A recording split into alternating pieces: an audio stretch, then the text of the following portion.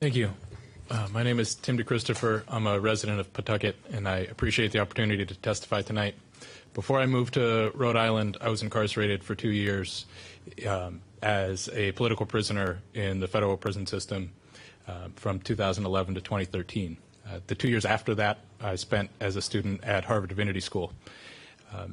And in that 2 years that I was locked up, I spent one period of time in segregated isolation, segregated confinement, a period of 22 days.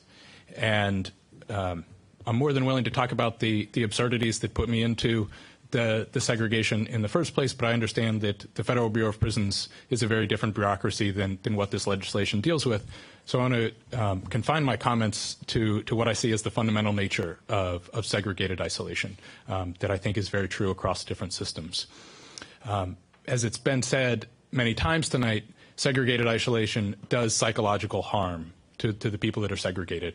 And I want to try to identify how that harm happens and exactly what that is as I experienced from my own perspective. A lot of the people that I talked to that went into segregation, both before and after my own period in there, a lot of them talked about losing their mind. And even some of the most strong and stable people that I knew that you could count on in a lot of different ways, they flat out said when they were in segregation, they lost their minds. And that's really the soundtrack of segregation, of the segregation unit, is you can hear people losing their minds all the time. You can hear it through the walls, through the doors, through the vents. My second day in isolation, the person in the cell next to me, right on the other side of the wall, lost his mind. And for several hours, he was screaming, he was banging his head against the door, banging against the wall, repeating the same thing over and over. It's incredibly disturbing to hear that sound of someone just losing their mind. And myself, I was in a very stressful position. I didn't know what was going on. I didn't know how long I was going to be in there. And so I had so much stress myself that I couldn't handle his stress at the same time. And so I blocked it off. And the more I began to hear people losing their minds throughout that wing, the more practiced I got at just blocking those people off. And what started as just telling myself that his issues right now are not my issues. Whatever he's feeling, I can't allow myself to feel that right now. It then became that noise is not my problem. And then I just stopped hearing the noise. And so I think what I was doing as a coping mechanism to deal with that environment was to shut down my own empathy. I taught myself to just not see the humanity of the people around me. And I think that's the fundamental nature of segregation, is that it's a system in which the only way to cope with it is to shut down your empathy. And I was thankfully only in there for 22 days. And the reason I was released after 22 days is that I was part of an activist community who was able to leverage a lot of pressure and a lot of media pressure from the outside to barrage the Bureau of Prisons with phone calls and force them to let me go after 22 days. And I can see that even as someone that I consider to be a stable person, I can see that was having an impact on me. And I don't know how much longer it would have been of shutting down my empathy until that became permanent damage to my empathy. And as I'm sure you know, a lack of empathy is at the root of a lot of our antisocial behavior and psychological disorders. The most serious psychological disorders are strongly associated with a lack of empathy. And that's what the institution of segregation does to people. It's like a training system that trains them to not see the humanity of others. And I understand that there are really difficult and unstable people in prison. Trust me, after 2 years, I understand that that's a serious thing. But this system of segregation reinforces and in a lot of cases creates that problem. And so, yes, we need to deal with that safety issue in these institutions. But the first step to dealing with a complex problem like that is to stop making the problem worse. Stop causing that damage that is creating these difficult situations. And then the second step, of course, is to start learning from all the other developed countries on this planet, which are all able to deal with these issues without the rampant use of segregated confinement. Every single other developed country in the world is able to deal with this. And I think that we should be able to deal with this in our country as well. And that's why I'm asking you to support this bill.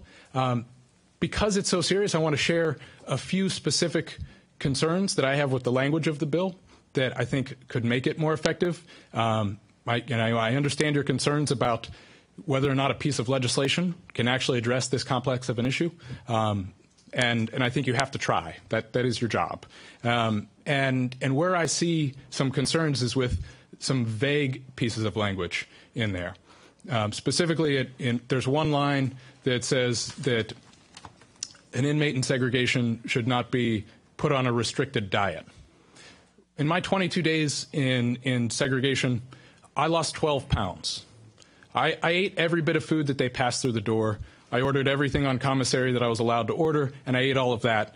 And I wasn't exercising while I was in there, and yet I lost 12 pounds.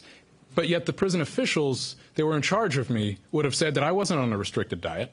They would have said that I was getting the same food as everyone else.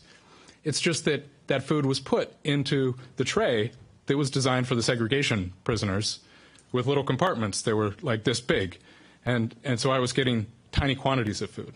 So if the intent of that line is that inmates in segregation get the same quantity and quality of food as other inmates, I'd encourage you to spell that out and say that they get the same quantity and quality. Or if the intention is that they get a minimum amount of calories or that certain nutritional standards, I'd encourage you to spell that out. Detail helps with these sorts of things. The other area where I see that kind of vagueness is in the language that talks about an hour of recreation a day. And it says inmates are allowed to have an hour of recreation every day. The system that I was in also said that we were allowed to have an hour of recreation a day. And yet weeks went by where I didn't get that, and most of the other people that I saw didn't get that. And part of the reason for that is that giving an inmate in segregation recreation time is kind of a hassle for the correction officers. The way that operates is that for each cell, the inmate has to back up to the door, put their hands through the slot, get handcuffed, then step away from the door gets open, they get patted down, the guard has to walk them downstairs or out to the yard. Then all that happens in reverse with the little cage outside. You put your hands through the slot, they unlock it, then you can have your recreation. Then they got to do all that to get you back up into the cell. And so depending on who was on shift with the corrections officers that week, there wouldn't be an opportunity to say that you wanted to get recreation. Because in order to get it, you had to get your name on the list. You had to say that you wanted recreation. And so certain corrections officers, they would walk by at 6 a.m. They would walk down the hall, and it was the only time that I would see them hold their keys and make no noise when they walked down the hall. And we weren't allowed to have watches in there, and this was before they turned on the lights. So if you were ready, if you could wake yourself up on your own at 5:55 in the morning and be down at the little window to your door and say, I want to go to recreation, you could get your hour of recreation. If you weren't, you didn't get your recreation because you didn't say that you wanted it. So I would encourage you to make that language as strong as possible. You know, there's a big difference between a piece of legislation that says inmates are allowed an hour of recreation a day versus a piece of legislation that says inmates shall get an hour of recreation a day unless they refuse. Because then that flips the responsibility there. It flips the expectation that they're going to get it unless they refuse. And then when anybody investigates that system, they could say, show me the evidence of how this inmate refused their recreation on all of these days. So I'd encourage you to make that language as strong as possible. From my experience in that system, I agree with the UN tribunal that defined segregation as torture.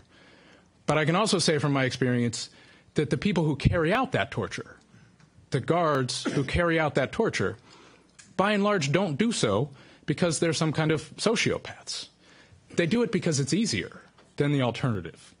And so if you want to change that status quo, I think you need to be very clear about how you want that to change. And some of the language in the legislation that I see that is strong and that is clear are things like where it says time out of cell.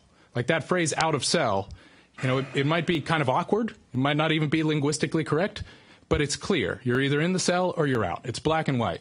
And that's the kind of language that I think needs to be preserved in this bill and strengthened across the board. And as this bill evolves, when people try to change that very clear language about out of cell, you'll know that they're trying to weaken or kill the spirit of this bill. And we will know it as well.